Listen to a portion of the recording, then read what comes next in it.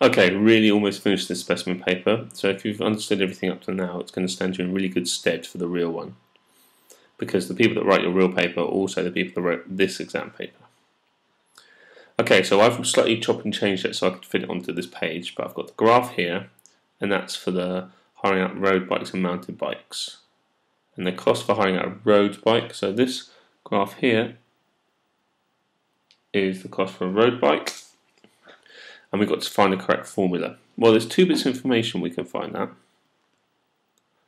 The start of this graph down here starts at 5. And the step each time, so every time you go one day across, it goes from 5 to 15. So it's going plus 10, isn't it? And then another day it goes from 15 up to 25, which is another plus 10. So the step each time is 10. So very much like the sequences, the jump or the step goes to next to the letter, and the start is the bit you add or subtract on the side, on the end.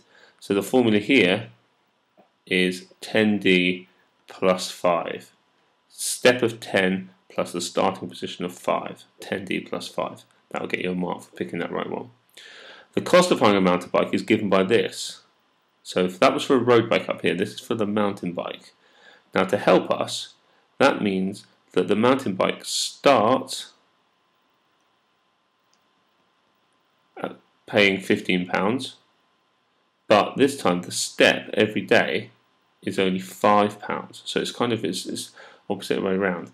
This one up here for the road bike, you started at 5 and it jumped up 10 every day. Every day the cost was £10 more.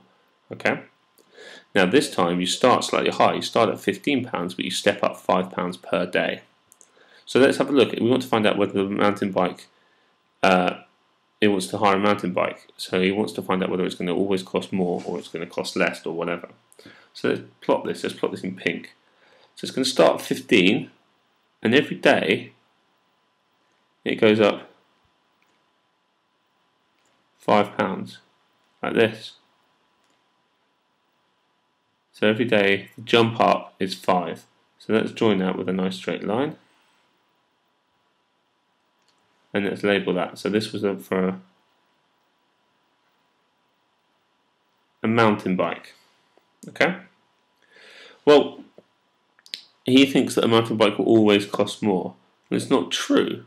Okay, because you can see after 2 days, at 2 days they cost the same, and after 2 days the graph for the mountain bike is below the road bike, so it means it's going to cost less. He thinks a mountain bike will always cost more to hire than a road bike. No. Explain your answer. Well, after 2 days,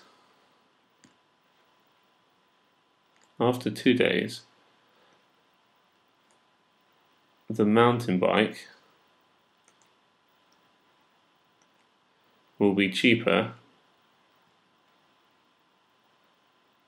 than the road bike.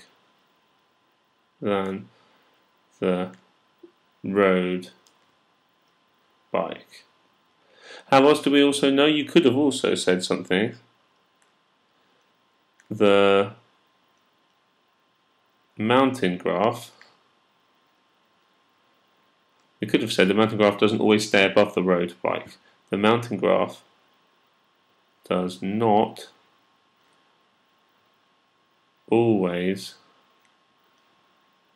stay above the road graph.